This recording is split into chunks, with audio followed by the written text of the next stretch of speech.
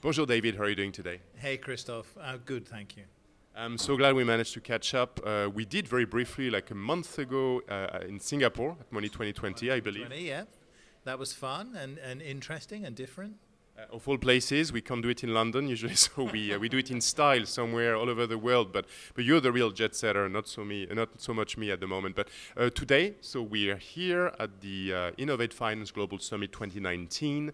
You just moderated a panel. How did it go? Actually, it went very well. It went in some very unexpected directions because I was moderating the panel about AI ethics and governance. And the idea of the panel was to discuss if the kind of ethical frameworks for AI could become an element of jurisdictional competition, which I think they could. And if so, who should create those frameworks? So the idea is, if we can make London a place where we have ethical frameworks, where people understand how AI is using their data, the audit trails for their decisions and so on, all the things people talk about, would that potentially make the UK a better place to do business? And I think it would, because I think the potential for using AI, particularly in the kind of reg tech space, to cut the cost of doing business is significant. And in Mark Carney's opening, he's the governor of the Bank of England, in his opening speech this morning, he said one of the key elements of their program going forward is to start looking at machine-readable regulation and review of the PRA regs to see if it's possible to feed those in to, I think on his slide he said cyborg regulators, which is a fun word. But yes, it was great. But it wasn't about the technology, it was about the ethics, governance, compliance around AI. And your goal was to, or your mission was to steer the conversation, I guess. So the different panelists, were they in favor of it, and did they identify some clear solution? Well, my mission was to make it fun for the audience. I mean, that as well. Yeah. That's why I'm here. I would say the three takeaways I picked up from the panel. The panelists did have very different perspectives, which was very good. But I would say the three takeaways I took. So first of all, the first thing is the idea that the ethical framework is part of the jurisdictional competition is correct. I think most people seem to agree with that. The second point is the ethical framework isn't just about the AI itself.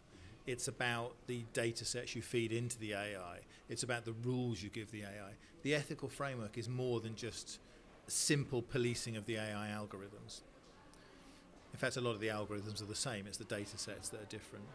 And the third point, which actually wasn't part of my thinking going into it, was the panel didn't really seem to like the idea of the government constructing this ethical framework.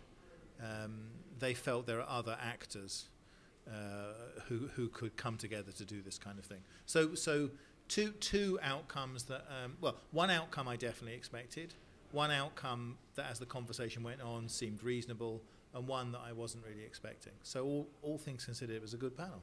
It's very rich and diverse then conversation. Is there any way we'll be able to listen to that panel, you know that, after the event, or there'll be a write-up somewhere? Or will you write, and you're prolific after all?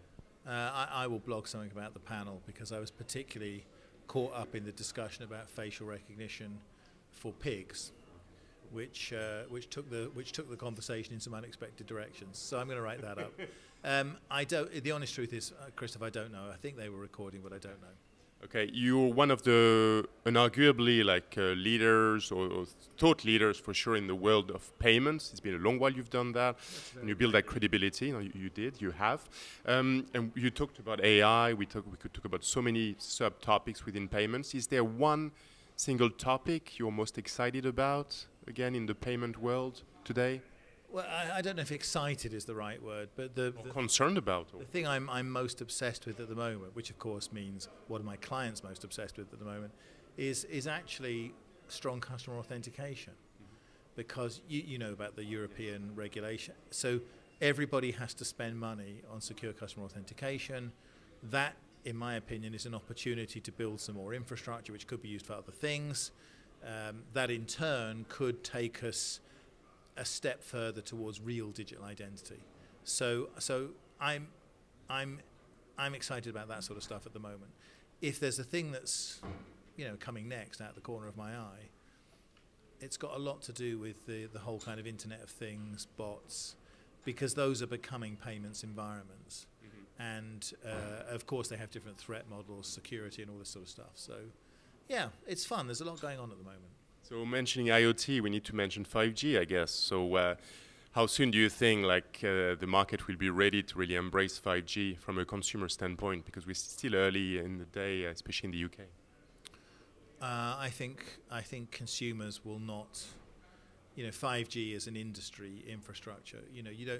You don't sell consumers 4G. You sell them data plans, and it was the same thing with 5G.